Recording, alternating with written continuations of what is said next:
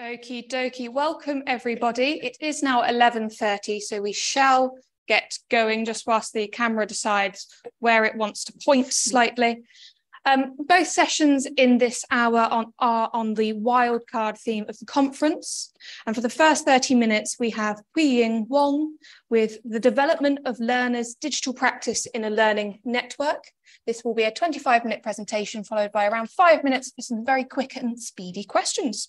I will hand over now. Well, it could be 3 hours if I end up talking theories and get too excited. But I'll try not to do that. So thanks very much. I'm Puiyin. I am a PhD student from the Education and Research Department at Lancaster University. I'm also a digital learning producer at UAL and a trustee of ALT. But today I'm talking to you as a researcher. I'm talking a research project I did about a year ago on exactly the title as our chair just told you. And for some bizarre reason, my team wanted to have a meeting with me right now, which is not going to happen. But before I go into the actual research, I just wanted to explain what I mean by digital practice. I mean digital practice by including digital capability, digital literacy, digital skills.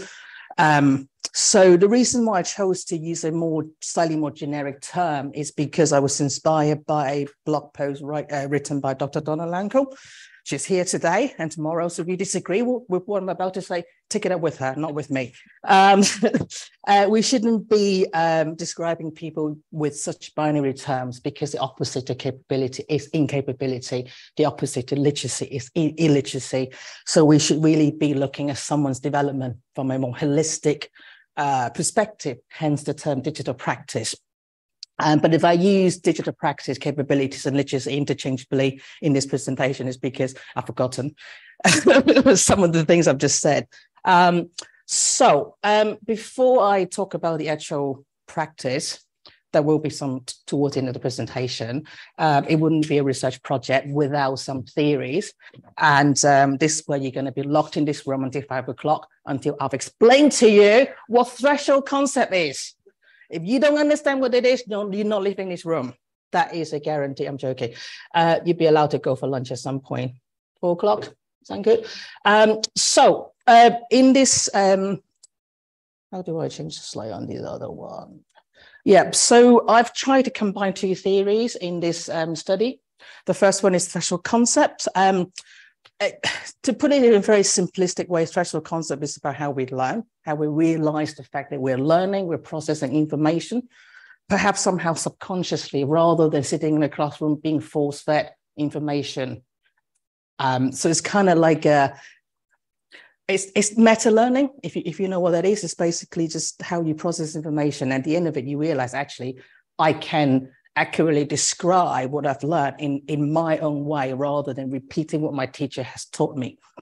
So there are 5 distinctive characteristics. Some people would argue there are 6, there are 8, but I've gone for the classic route because I want to keep it simple, and less thing to explain is always good for me.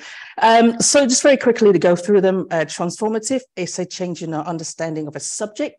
So as you go through learning a process or a subject, your views might change. And every time you change your view about something, that's a transformative threshold concept experience. Irreversible, very simply, once something's learned, your view of that something's always going to change forever. So, for example, learning how to ride a bike. Once you've learned how to ride a bike, you're never going to forget, and you're always going to look at a bicycle differently. Integrative is pockets of isolated knowledge that you might have learned throughout your life. They make sense independently, but they don't quite make sense as a connected sort of piece. And if you go through that integrative threshold concept experience, this is where things begin to connect. Bounded or boundedness is where you start to understand the same word or terminology have different meanings in different contexts. So discipline-specific knowledge, terminology might mean something in engineering, but it might mean something else in everyday life. And I can't think of an example. I have one in my paper. I'm happy to share with you guys, but I just can't remember what I actually wrote. At least I'm being honest, right? The last one is troublesome knowledge, new perspective, new knowledge of something you already know, might be troublesome. If you always thought, let's say, an orange is sweet, but I'm telling you today an orange is sour, you might be like, well, actually, it's not. I'm going to disagree with you. You might be troubled by it. But at the end of the day, you have to understand different views. And by the end of the process, you have to make up your own mind. Is an orange sweet or sour or a bit of both? It's for you to decide. But it's the process of being troubled by different perspectives. That's kind of quite common experience people go through in the sort of stressful concept literature. All these experiences could be had independently or together or in whichever order through a liminal space or liminality, which basically is a space where you enter, you get confused, you might get lost, but hopefully by the end of the process, you come out going through that aha moment, which is quite a common thing that people refer in any stressful concept literature. It's the rite of passage. You have to go through from not knowing something to knowing something. So that's briefly what stressful concept is. I don't expect you to understand because after 5 years of learning this thing, I still don't fully understand what it is. But, you know, anyway, so the next theory is a little bit easier to explain. That's the networked learning theory. That is not to be confused with community of practice or connectivism or connected learning. It's very different. They're very similar, but very different with one distinctive feature of networked learning theory. In networked learning community, the people have to be connected via some sort of technology. So the most famous example of a networked learning community is actually academic Twitter, or what's left of it, because people connect through a common technology. So your local knitting club is unlikely to be a network learning community. That is a community of practice. So that's the difference. And I'm going to skip the pattern of relationship because that's obvious. You know, once you been in a group for a while, you have sort of, you know, your preferred people you want to talk to. That's just common human nature. A lot of network learning scholars believe in social justice in the network learning community. So there shouldn't be any leaders, there shouldn't be any followers. Everybody should be allowed to have their fair share of their participation and communication and whatever engagement in that group. So no one should take over. There should just be everyone, you know, happily getting along. So that's what it is. And at this point, you might wonder, well, how did the two theories connect? It is very simple. And I don't know why I put the next slide as my actual research question, but if anyone's interested, that's what it is. How can special concept be realized in a peer, mainly online learning environment that can enhance the individual learner's digital practice? Don't ever have a research question this long. Have one that you can say in one breath, which I couldn't. But it's basically my theoretical assumption of the two theory is that if you are in a network learning community, I'm talking about online community, if you talk to your peers, if you engage with them, I think it's perhaps subconsciously, it's a better way of actually learning. And what I mean by learning is the definition under the threshold concept. So it's your engagement, your discussion with your peers, maybe after a class, maybe, you know, after a seminar, the thing you've been taught, you might not understand fully what it is, but it's in the kind of group discussions afterward, the kind of casual discussion that goes on at the background. That's how you potentially realize you're actually learning that thing that is not being forced upon you. So that's how I see the two theories connect. I'm hoping that by creating a network learning community, peers within the network could kind of inspire each other to experience the threshold concept characteristic as I described. I've been told in the last conference, I'm not allowed to say threshold concept experiences because that's wrong. Don't ask me why. I've just been told that. But I disagree. And that was a threshold concept conference. So they're right, I'm wrong, whatever. So in order to prove my assumption the two theories connect, I've gone for an experiment, if you like, and I've used the design-based research tradition. So design-based research methodology. And with that, it's a very prescriptive methodology. You have to come up with an intervention, an experiment, and you have to come up with a set of intended outcomes. And you have to plan your intervention down to the T, and you have to prove yourself right or wrong or somewhere in between. So this is my oh, sorry, two computers, confusing. This is my conjunction map. So as you can see, the purple bits are what my intervention is in the beginning. That is a 4-week online tested course, which I'll explain in more detail in a minute. And the intended outcome is that people who have experienced that 4 weeks course should develop the digital practice. And the green bits are the kind of nitty-gritty details down to the, you know, the technology and the interaction and how I predicted that people would interact with each other. I don't control how people interact in the intervention on the course, but I predicted some of the behavior.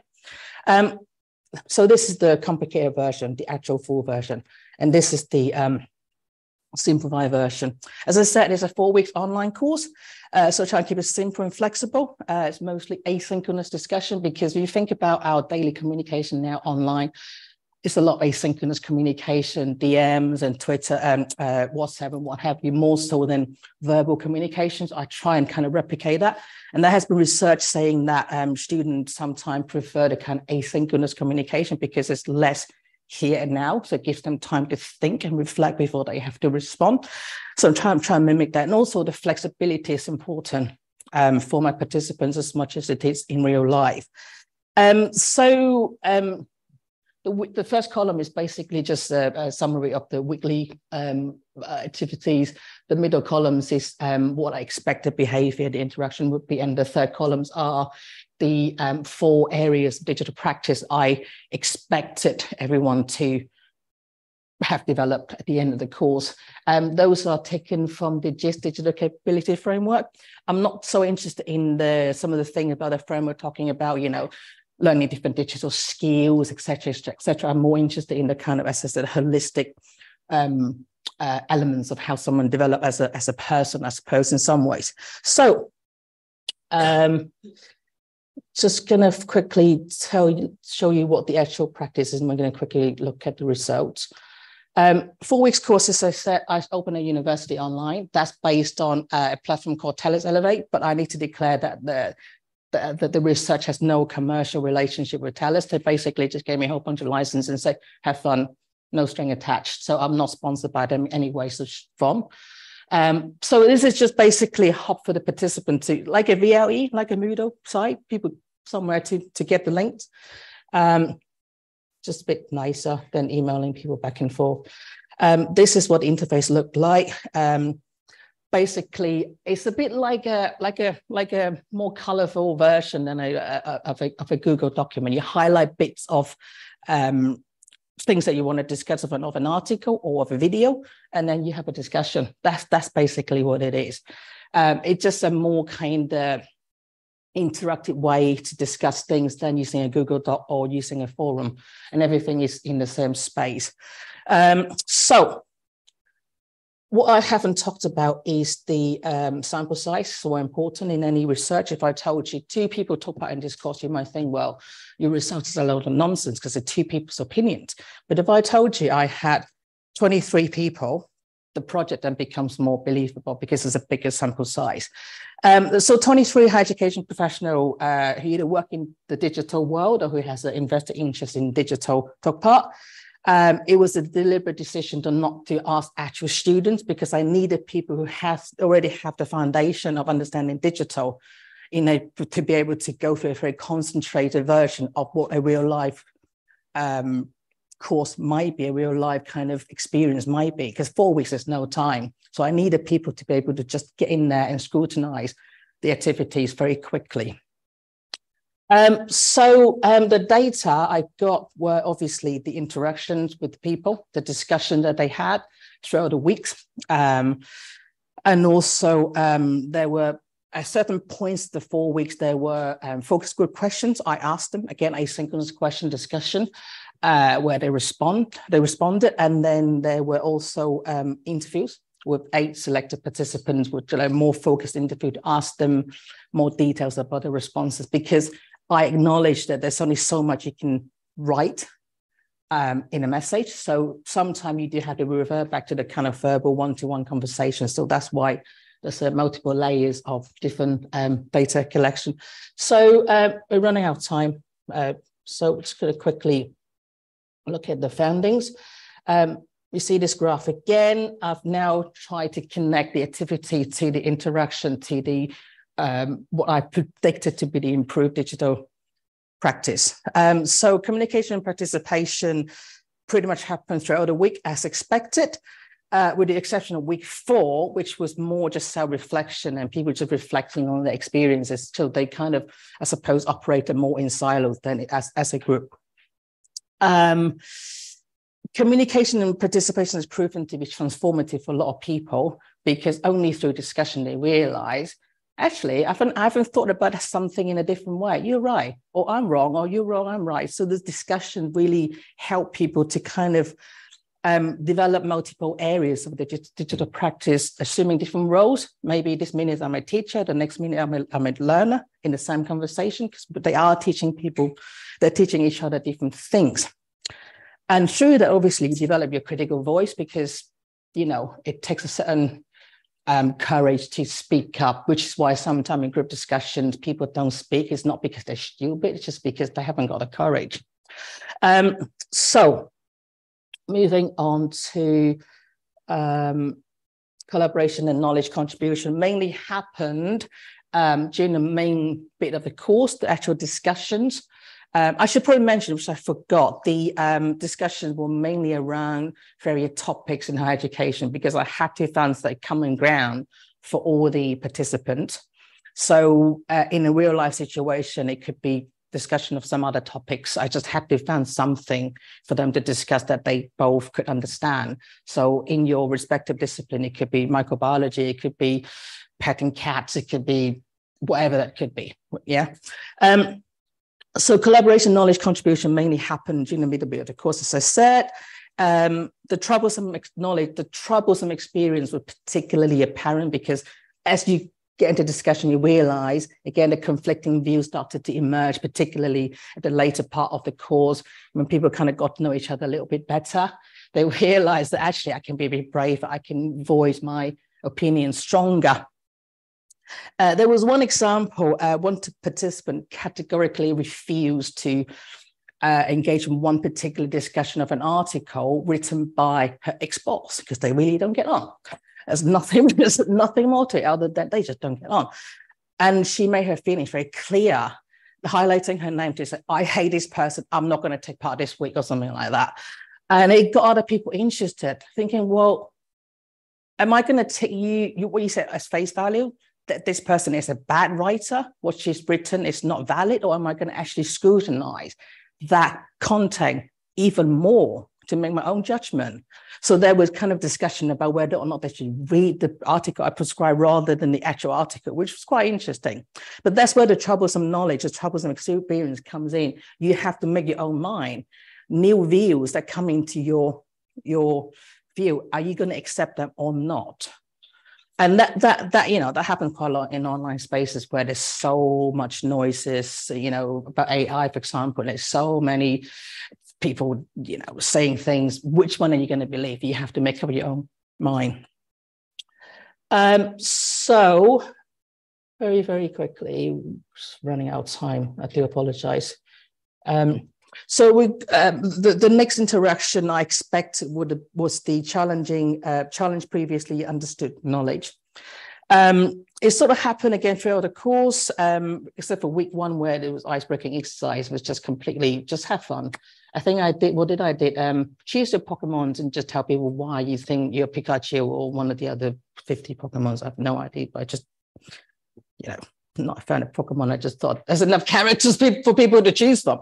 And one thing that really stands out is how people, as they got comfortable, how people kind of like bring in additional resources to support their view. So they're not just saying, oh, well, I agree with this article, I agree with this resource. They're not just saying about their view, they're also bringing in other evidence to support themselves, which is quite interesting, because then the knowledge bank becomes bigger and bigger. It's not just what I prescribe, it's other people bringing in other knowledge. So you become each other's teachers. And this is where I think a learning network becomes very interesting when you are measuring people's professional concept experience, because you just don't know what people end up learning, because they end up learning far more than what me, perhaps as a teacher in this regard, would expect.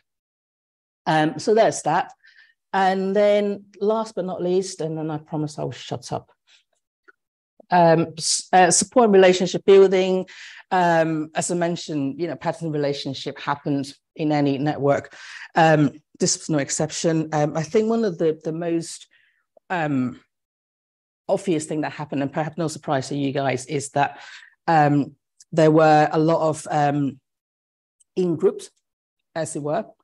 A participant were really, really clear to say, well, I actually ended up only wanting to talk to these people, but not those people, because their views agree with mine more so than those people. And it's a problem, but I think that the one thing that stood out from this experiment is that the people are aware of that. They're aware of the fact that they are kind of leaning towards particular people. So I think it's the awareness that makes it interesting. They're aware of this as a problem. This is a double-edged sword, and they're willing to kind of adapt their attitude accordingly, which is why I linked it to the develop different identities and also the new interpretation of knowledge, because it's the awareness that matters. If you're not aware that you're only wanting to listen to one set of opinions, then that's where the problem is. But it wasn't the case in this particular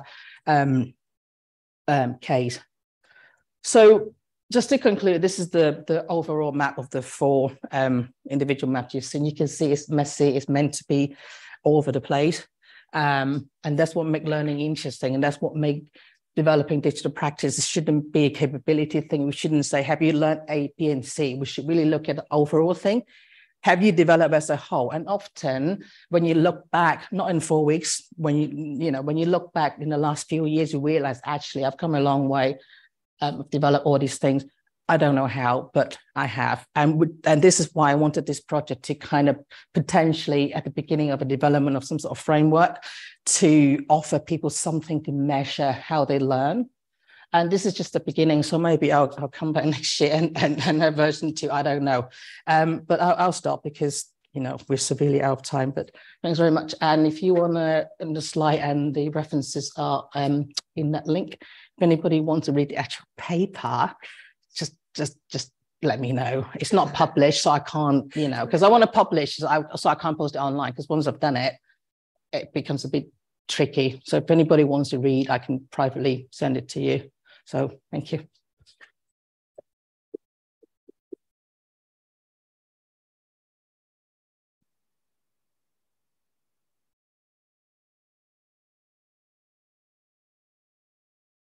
So thank you for that very interesting talk. We now have a short 8 minutes or so for any questions. Should there be any in the room, please just raise your hand, or we can stare awkwardly at each other for just a small moment. I can keep talking. Yeah, thanks for that. That was cracking. I thought you said that was crap. Oh. No, James and I know each other. James and I know each other, so it's fine. I'm not going to say anything rude.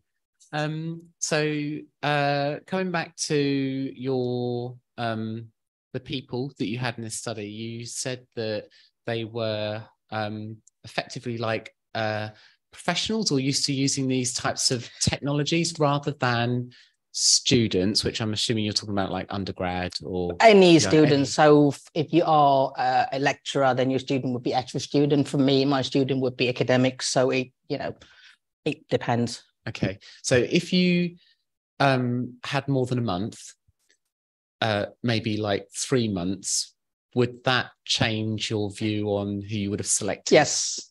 If I had 3 months or 6 months, ideally a year to run a module, in fact, this could really be applied to any modules anybody run. You just have to apply, you just have to kind of almost like engineer the kind of networked learning community and really measure the freshal concept experience quite artificially.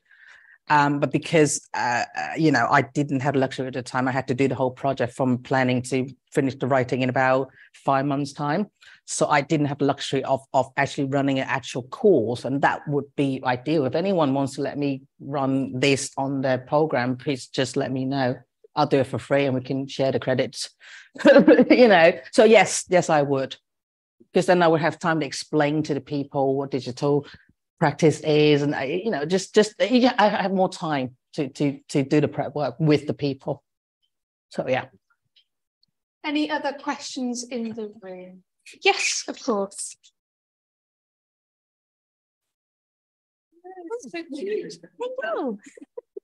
That was really good. Thank you. I really enjoyed that. Thank you. I was just wondering, you mentioned about it would be good if you'd had longer.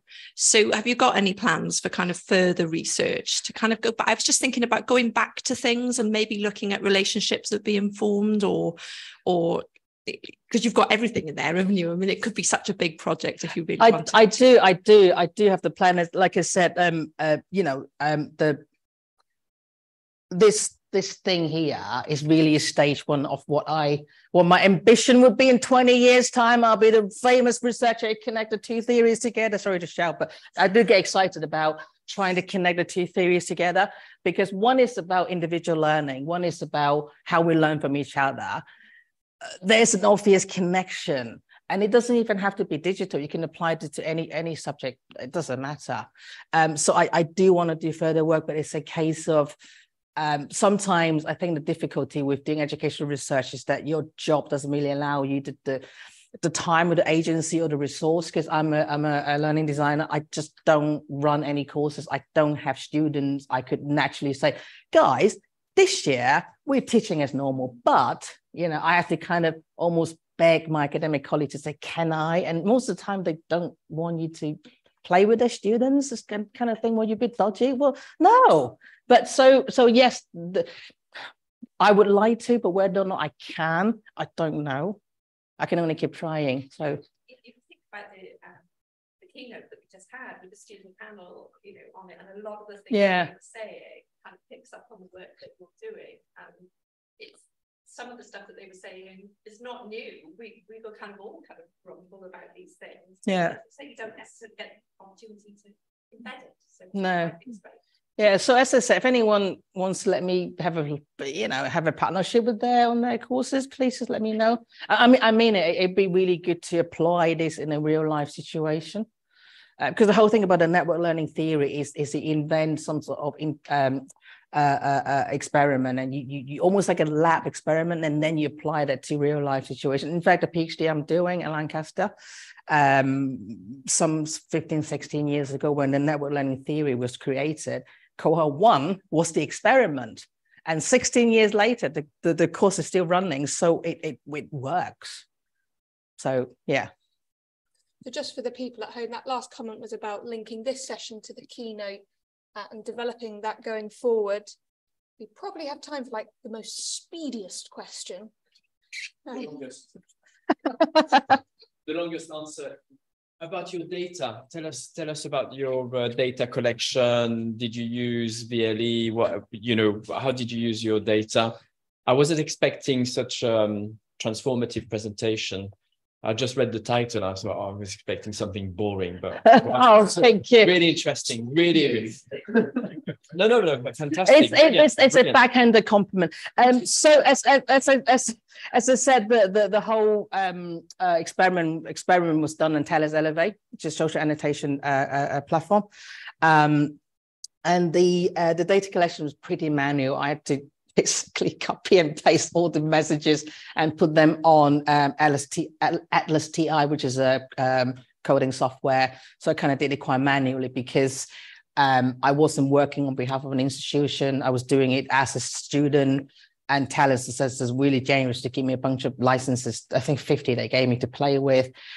So I just thought, what, suck it up and just do it manually.